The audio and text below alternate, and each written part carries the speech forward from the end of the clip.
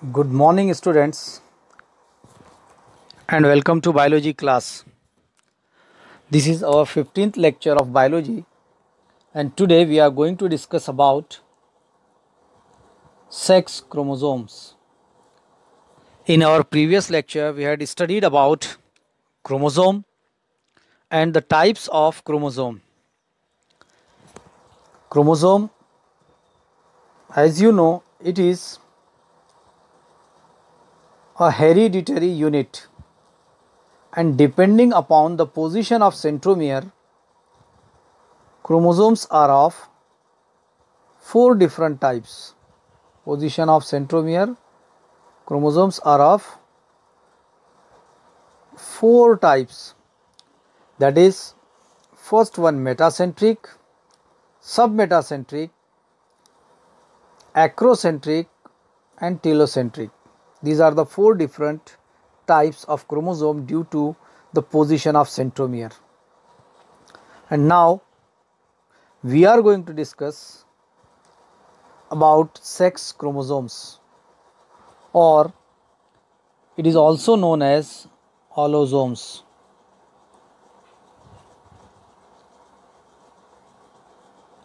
Allosomes.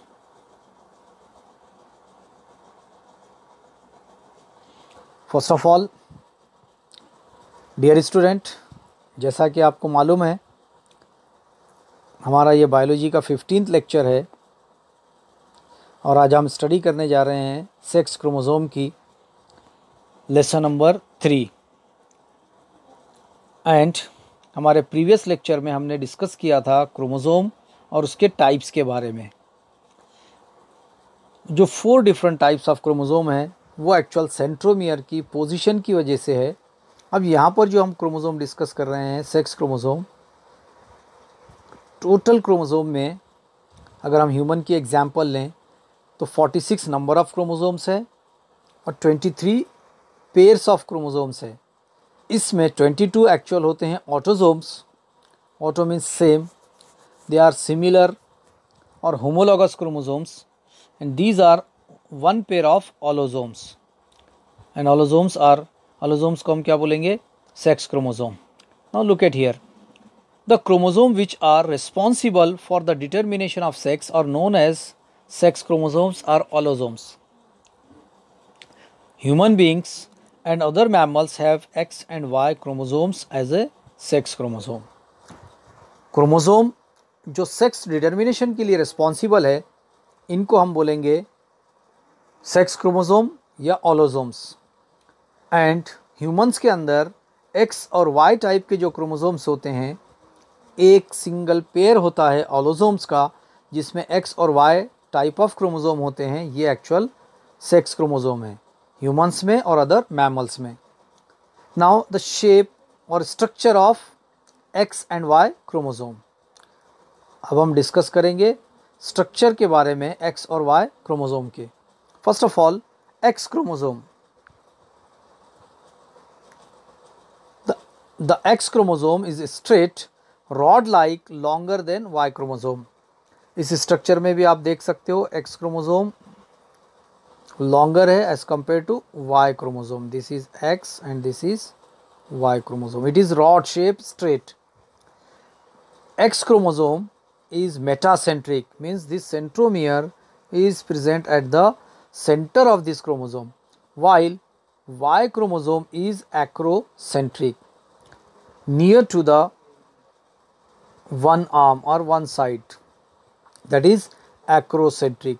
अगर आप 4 different types of chromosome के स्ट्रक्चर ड्रॉ करेंगे तब आपको समझ आएगा कि एक्रोसेंट्रिक हम किसको बोलेंगे।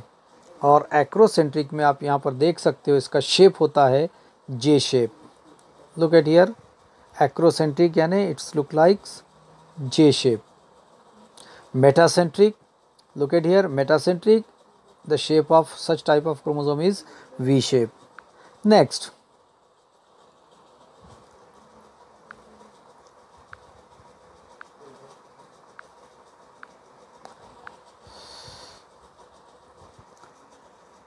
X chromosome has large amount of euchromatin extended region and small amount of heterochromatin that is highly condensed reason. X chromosome के अंदर यूक्रोमेटिन लार्ज अमाउंट में होता है जो उसका एक्सटेंडेड रीजन है, और स्मॉल रीजन में क्या होगा, हाईली कंडेंस्ड स्मॉल रीजन, उसके अंदर हेट्रोक्रोमेटिन रहेगा। Euchromatin has large amount of DNA material, hence genetically x chromosome is highly active.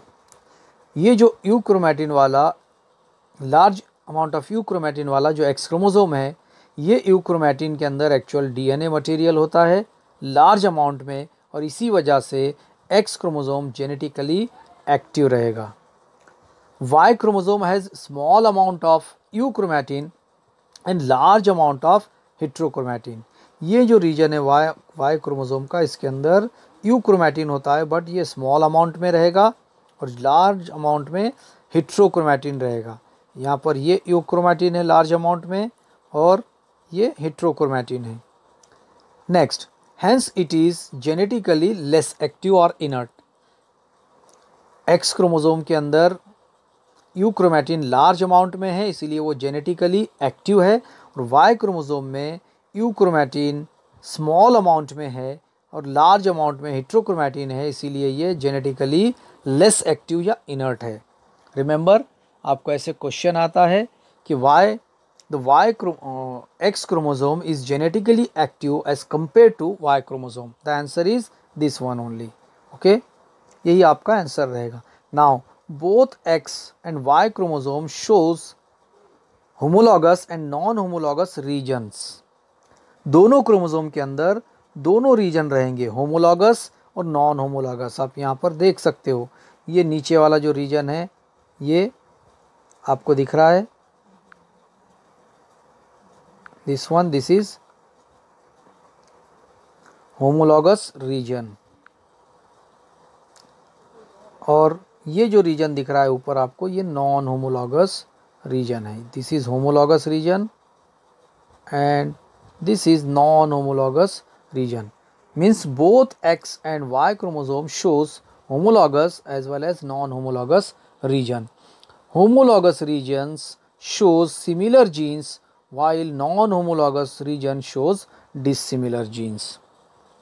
इसका जो होमोलॉगस रीजन रहेगा, इस रीजन के अंदर यानी ये दो क्रोमोसोम इस पार्ट में, होमोलॉगस रीजन वाले पार्ट में सिमिलर जीन को कैरी करते हैं, और ये जो नॉन होमोलॉगस रीजन है, इस रीजन में दोनों क्रोमोसोम में डिसिमिलर जीन रहेंगे। यानी एक्स क्रोमोसोम में एक्चुअल एक्स से रिलेटेड जीन्स रहेंगे एंड वाई क्रोमोसोम में वाई से रिलेटेड जीन्स रहेंगे। Now look at here, crossing over occurs only between homologous reason of x and Y chromosome. इससे पहले हमने डिस्कस किया था क्रॉसिंग ओवर, आगे भी हम डिस्कस करेंगे, वो एक्चुअल इस रीजन में होगा। Crossing over occurs between homologous reason of x and Y chromosome. ये दोनों क्रोमोसोम के बीच में crossing over means exchange of genetic material होगा। And the region of X chromosome is larger and contains more genes that of Y chromosome। X chromosome का जो non homologous reason है, ये वाला रीजन लार्जर है, okay, large है, large, और इस रीजन में बहुत ज़्यादा जीन्स रहेंगे एज़ कम्पेयर टू ये रीजन जो एक्चुअल स्मॉल रीजन है, as compare to x chromosome. X के कंपैरिजन में ये वाला रीजन बहुत ही स्मॉल रहेगा।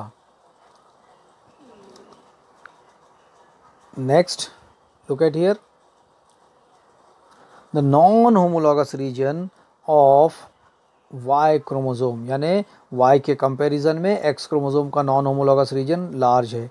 X linked genes are present on non homologous reason of x chromosome while Y-linked genes are present on the non-homologous region of Y chromosome। X chromosome के non homologous reason पर actual में हमको X linked genes मिलेंगे and Y chromosome के non homologous reason पर Y linked gene मिलेंगे। Remember it, आपको याद रखना है। ये देखिए, ये X का नॉन होमोलॉगस रीजन है, तो इस रीजन पर हमको X एक्स लिंक्ड जीन हमको मिलेंगे, और ये जो रीजन है ये नॉन होमोलॉगस रीजन है वाई क्रोमोसोम का, तो इस पर हमको मिलेंगे Y linked gene. Got it. और next topic is linkage. Dear student, इस टॉपिक को स्टार्ट करने से पहले लिंकेज एंड क्रॉसिंग ओवर आपके लिए कुछ क्वेश्चन है, आपको रिकॉल करना है। What are ऑलोसोम्स? अभी जो हमने टॉपिक डिस्कस किया उसी के अंदर इसका आपको आंसर मिलेगा। And compare x and Y chromosome, again उसी में आपको इस क्वेश्चन का भी आंसर मिलेगा। थर्ड क्वेश्चन है, इन which region of chromosomes does crossing over takes place? अभी जो हमने कंक्लूड किया था क्रॉसिंग ओवर कहाँ पर होता है, वो सिर्फ आपको रीजन का नाम बताना है। तो जैसे आपको पता है कि नॉन होमोलॉगस रीजन पर एक्चुअल क्रॉसिंग ओवर होगा, होमोलॉगस पर नहीं होगा। Now next topic, linkage and crossing over. The first topic is linkage. Remember it, it is known fact that the several genes present on the chromosome. known fact है, आपको भी पता है, you are familiar about it. Several genes are present on chromosome, and as chromosomes are the carriers of heredity, these genes have tendency to be inherit together. Such genes are called linked genes, and their inheritance is known as linkage. Dear student, आपको लग रहा होगा कि बीच में कुछ line हमने skip किए हैं, तो एक्चुअली ये उसकी डेफिनेशन है। Look at here, the tendency of to और मोर gene present on the same chromosome that are inherit together is known as linkage. तो आप इसको इस तरह से भी बोल सकते हो कि द टेंडेंसी ऑफ टू और मोर gene present on the same chromosome, they are belongs to the same linkage group, are called linked genes, and their inheritance is known as linkage. Now linkage was first discovered in plants by Bateson and Punnett, and in animal by T.H. Morgan. And linkage is of two kind, complete and incomplete linkage. Linkage को first discover किया था Bateson and Punnett ने plants में, और animals में इसको discover करने वाला है टी.एच. मॉर्गन। लिंकेज के दो काइंड है, दो टाइप है, एक है कंप्लीट एंड दूसरा है incomplete. Listen, complete linkage, the linked gene, ऊपर हम डिस्कस कर चुके हैं। लिंक्ड जीन किसको बोलेंगे कि ऐसे जीन जो एक्चुअल उनकी ये टेंडेंसी होती है कि वो टुगेदर इनहेरिट होते हैं। The jeans have tendency to be inherit together, और ये जीन लिंक्ड जीन है। The linked genes which are closely located on the chromosome and do not separate and inherit together. The linked gene means the genes which are closely located and do not separate. Such genes are linked gene and they inherit together. They are called complete linked genes, and such genes are called complete linked genes, and the phenomenon of their inheritance is called complete linkage. In simple words हम इसको ऐसे बताएंगे कि ऐसे linked gene जो closely located होंगे chromosome पर और जो सेपरेट नहीं होंगे, इनहेरिट भी एक साथ होंगे, ऐसे gene actual complete linked genes रहेंगे, और उनका इनहेरिटेंस और उनका phenomenon of inheritance is called as complete linkage. दस the parental traits are inherit in offspring. यही वो रीज़न है, इस वजह से पेरेंटल जो ट्रेट्स है, जो कैरेक्टर्स है, वो इनहेरिट होते हैं ऑफ स्प्रिंग्स में। Example, x chromosome of Drosophila mail shows complete linkage.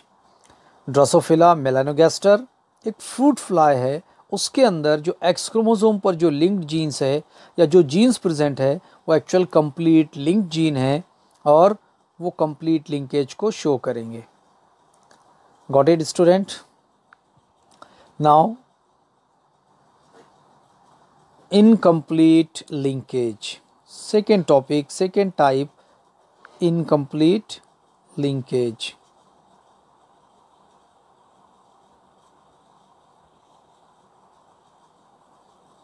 Look at here, incomplete linkage. The linked gene which are distantly located on the same chromosome and have a chance of separation by crossing over are known as incomplete linked genes, and the phenomenon of their inheritance is called incomplete linkage. Dear student, try to understand and compare it with the complete linkage.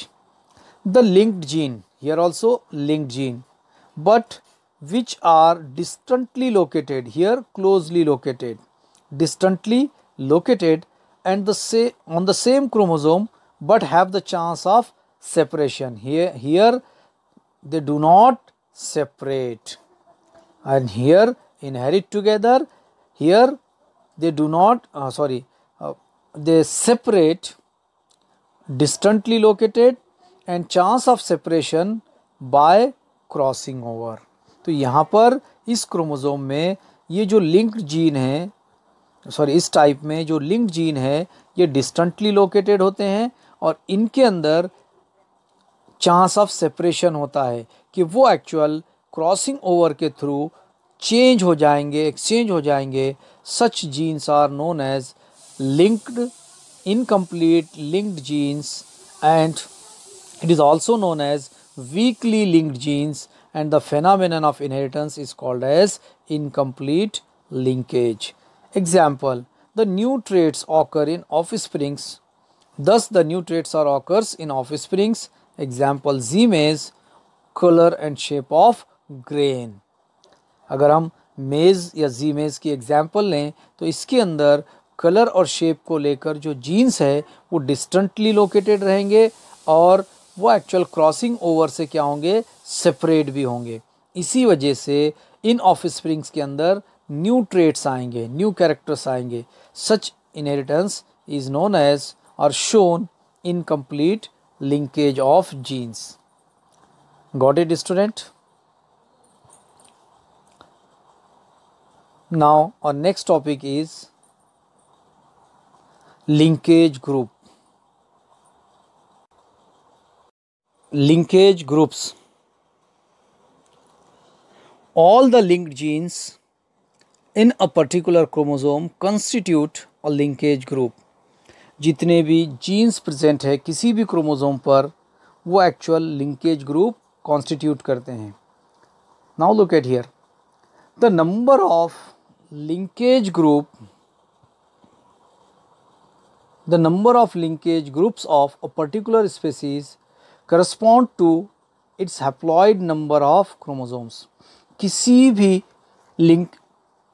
भी linkage group का या किसी भी species का जो linkage group है ये depend करेगा उसके हैप्लॉइड नंबर ऑफ क्रोमोसोम्स पर, यानी वन सेट ऑफ क्रोमोसोम पर. Example, Drosophila melanogaster has 4 linkage group that corresponds to the 4 pair of chromosome. यानी ड्रोसोफिला के अंदर 4 लिंकेज ग्रुप होते हैं. ये इसलिए होते हैं कि ड्रोसोफिला में 4 पेयर्स ऑफ क्रोमोसोम्स होते हैं. Garden pea has 7 linkage groups and 7 pairs of chromosome. Garden pea के अंदर 7 लिंकेज ग्रुप होते हैं. इसका मतलब है कि उसके अंदर 7 पेयर्स ऑफ क्रोमोसोम्स रहेंगे. अब आपके लिए क्वेश्चन है, अगर हम ह्यूमंस की एग्जांपल लें तो ह्यूमंस में कितने लिंकेज ग्रुप होंगे? अगर आपको उसका टोटल नंबर ऑफ क्रोमोसोम और उसका पेयर्स ऑफ क्रोमोसोम पता है तो आप समझ जाएंगे. नेक्स्ट हमारा टॉपिक है सेक्स लिंकेज. Got it? यहाँ तक आपका समझ आ गया? sex linkage. Now, the transmission or inheritance of X-linked and Y-linked genes from parents to offspring is called sex-linked inheritance. Transmission means inheritance of X-linked and Y-linked genes from parents to their offsprings. किसी भी parents का उनके offsprings में X और Y link jeans के through जो transmission है वो एक्चुअल सेक्स लिंकेज कहलाएगा. Sex linked inheritance is of 3 types. Sex link inheritance के 3 टाइप है, that is X linked, Y linked and XY linked. X linked, Y linked and XY linked, and sex linkage is of 2 kind. Sex linked inheritance 3 तरह का है. X linked भी है, Y linked भी है और XY लिंक्ड भी है. और सेक्स लिंकेज के एक्चुअल 2 टाइप है, 2 काइंड है. Again complete sex linkage and incomplete sex linkage. जैसे हमने पहले भी देखा लिंकेज के बारे में, तो उसी तरह से सेक्स लिंकेज भी 2 तरह का रहेगा, एक कंप्लीट और दूसरा incomplete. Now look at here complete sex linkage.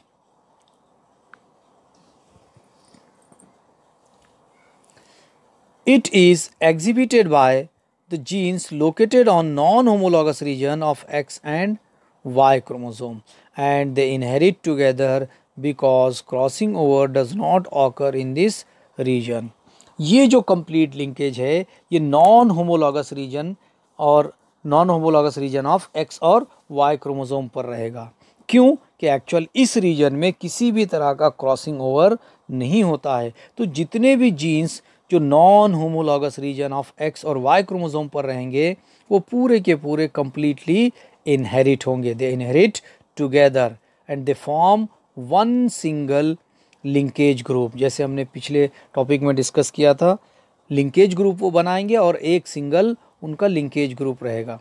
Example x linked traits are haemophilia, red green colour blindness, myopia, and for Y linked inheritance are hypertrichosis and ichthyosis etc. ये कुछ disease के names हैं. Haemophilia blood related disease है, and red green colour blindness, it is a type of colour blindness in which a person unable or fail to distinguish or fail to understand the difference between red and green because both the colors are looks similar or both are looks gray. And myopia, it is near sightedness, it is also X linked trait. And for Y linked, hypertrichosis means the large or the hairs that grow on ear pinna in human beings. And ichthyosis, it is a skin disease or type of skin disease. Now B, incomplete linkage. Write E instead of A, incomplete sex linkage. It is exhibited by the genes located on homologous region of X and Y chromosome, and they do not inherit together because crossing over occurs in this region. बहुत simple है, बहुत clear है कि complete linkage actual non homologous reason के jeans में हो रहेगा और इनकम्प्लीट लिंकेज होमोलॉगस रीजन में रहेगा, homologous reason of X and Y chromosome, because crossing over occurs in this region, so they do not inherit together. इसीलिए ये एक साथ इनहेरिट नहीं होते हैं. एग्जाम्पल XY linked trait और total colour blindness. Total colour blindness ये XY incomplete linkage की एग्जाम्पल है. नेफ्राइटिस, नेफ्रॉन और kidney related disease, and retinitis pigmentosa. इसके अंदर एक्चुअल आई के ऊपर जो आई के अंदर जो रेटिना होती है उसका प्रॉब्लम आएगा. रेटिना एक्चुअल सही तरह से इमेज को फॉर्म नहीं करेगी, दैट इज़ रेटिनाइटिस पिगमेंटोसा. एक तो टोटल कलर ब्लाइंडनेस है जिसके अंदर कोई कलर नहीं दिखेगा, and nephritis that is kidney related और nephron disease. Got it student?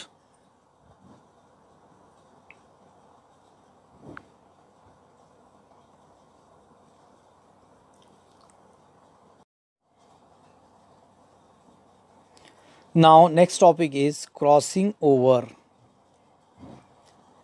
It is a process that produce new combinations or recombinations of gene by interchanging and exchanging of corresponding segment between non-sister chromatid of homologous chromosome. Dear student, crossing over ये वो process है जिसके through new combinations या रिकॉम्बिनेशंस आते हैं jeans के through, और jeans interchange या एक्सचेंज होंगे, एंड ये होगा non sister chromatid of homologous chromosome. Homologous chromosomes के नॉन सिस्टर क्रोमैटिड के बीच में एक्सचेंज या इंटरचेंज ऑफ जीन्स होगा, एक्सचेंज ऑफ फ्रैगमेंट होगा, जिसके थ्रू न्यू कॉम्बिनेशंस या रिकॉम्बिनेशंस आएंगे। इसको हम बोलेंगे crossing over. And remember it one more thing, it occurs during the पैचिटिन stage of prophase 1 of meiosis 1 या मियोसिस। ये एक्चुअल होगा पैचिटिन स्टेज में, किसके? प्रोफेज के। प्रोफेज के अंदर, प्रोफेज 1 के अंदर बहुत सारे सब स्टेजेस आते हैं, पैचिटिन, डिप्लोटिन, डाइकाइनेसिस एक्सेट्रा। तो उसके पैचिटिन स्टेज में ये प्रोसेस होगी जिसको हम बोलेंगे क्रॉसिंग ओवर, और इससे क्या होगा? न्यू कॉम्बिनेशंस होंगे या एक्सचेंज ऑफ करस्पॉन्डिंग जीन या सेगमेंट रहेगा जिसके थ्रू न्यू कॉम्बिनेशंस आएंगे। एंड इसको हम मियोसिस 1 भी कह सकते हैं, क्योंकि मियोसिस के अंदर अगेन मियोसिस 1 और मियोसिस 2 आता है। Next, the term crossing over was coined bye Morgan. इस टर्म को सबसे पहले कॉइन करने वाला मॉर्गन है, T.H. Morgan. And the mechanism of crossing over consist of 4 sequential steps such as synapsis, next tetrad formation, next crossing over and terminalization। ये जो crossing over का जो मैकेनिज्म है ये 4 स्टेप्स में डिवाइडेड है। 4 अलग अलग स्टेप्स इसके अंदर सिक्वेंशियल स्टेप्स रहेंगे। First one, synapsis. Synapsis means ये नॉन सिस्टर क्रोमैटिड का एक्चुअल एक दूसरे से अटैच होना, attachment of 2 non sister chromatid. दूसरा है टेट्रैड फॉर्मेशन। जिस तरह से ये एक्चुअल एक दूसरे से अटैच होते हैं, उनका अटैचमेंट इस तरह से आएगा कि वो टेट्रैड के फॉर्म में दिखेगा। Tetra means 4, means alternatively the 2 corresponding segments or arms of non-sister chromatids or non-sister chromatids, they are attached with each other like tetrad. Next, again crossing over। ये इस क्रॉसिंग ओवर की एक स्टेप है जहाँ पर exchanging of jeans रहेगा। Look at here, exchange of corresponding segment or exchanging of genes रहेगा। and the last one, that is terminalization, means separation from separation of each other of non-sister chromatid। separation of non-sister chromatid from each other is called terminalization। got it student? These are the 4 different steps or sequential steps that occur sequentially during crossing over। Now the next thing, the phenomenon of crossing over is universal and it is necessary for natural selection। ये जो crossing over का phenomenon है ये universal भी है and necessary भी है। Necessary किस लिए? कि नेचुरल सिलेक्शन के लिए। And because it increases the chances of variation, और इसके थ्रू एक्चुअल वेरिएशंस की चांसेस रहेंगे या वेरिएशन को ये इंक्रीज़ करेगा, जिसके थ्रू इवोल्यूशन होगा और न्यू स्पेसीज फॉर्म होंगे। Got it student? मीन्स ये क्रॉसिंग ओवर से एक्चुअल वेरिएशंस आते हैं स्पेसीज में, और ये वेरिएशंस या prolong variation in a particular species is help in the evolution of that particular species। ये जो वेरिएशंस आएंगे किसी भी स्पेसीज के अंदर, ग्रेजुअली ये एक्चुअल इवोल्यूशन के लिए रिस्पॉन्सिबल रहेंगे। Got it student? यहाँ पर आज का हमारा टॉपिक हमारा लेक्चर कंप्लीट हो चुका है। And again at the last और at the end of lecture हम आपको कुछ क्वेश्चंस बताते हैं। तो आज आपके लिए 2 क्वेश्चन रहेंगे। फर्स्ट ऑफ ऑल, जो हमने प्रीवियस पेज पर जो 3 क्वेश्चंस डिस्कस किए थे, what are ऑलोसोम्स and the difference between x and Y chromosome, and the next one, the third question, that is, look at here, in which region of chromosome does the crossing over takes place। तो आपको इसके answers find करने हैं और इसके answers आपको write down, note down भी करने हैं। नेक्स्ट आपके लिए दूसरा क्वेश्चन रहेगा जो बहुत ही इम्पोर्टेंट भी है और आपके लिए थोड़ा सा बेस्ट भी रहेगा कि आप इस टॉपिक को अच्छे से समझ पाएंगे। आपके लिए सेकंड क्वेश्चन है कि आपको ये 4 स्टेप्स एक्चुअल फाइंड करने हैं। ये आपको प्रीवियस या 11th स्टैंडर्ड की बुक में आपको मिल जाएंगे सेल डिवीजन में। Okay, the 4 sequential step. Second question, find out the 4 sequential steps, synapses, tetrad formation, crossing over and terminalisation, और राइट ए नोट ऑन। आपको इनके ऊपर नोट लिखना है। Synapses, tetrad formation, crossing over and terminalisation. Got it student? ये 4 question आपके लिए रहेंगे। आप इसके आंसर्स फाइंड करेंगे और नोट डाउन भी करेंगे। एंड अगर आपको कुछ डाउट है, कुछ डिफ़िकल्टीज़ है, तो आप मुझे मैसेज कीजिए, आप पूछ सकते हो। Thank you and have a nice day.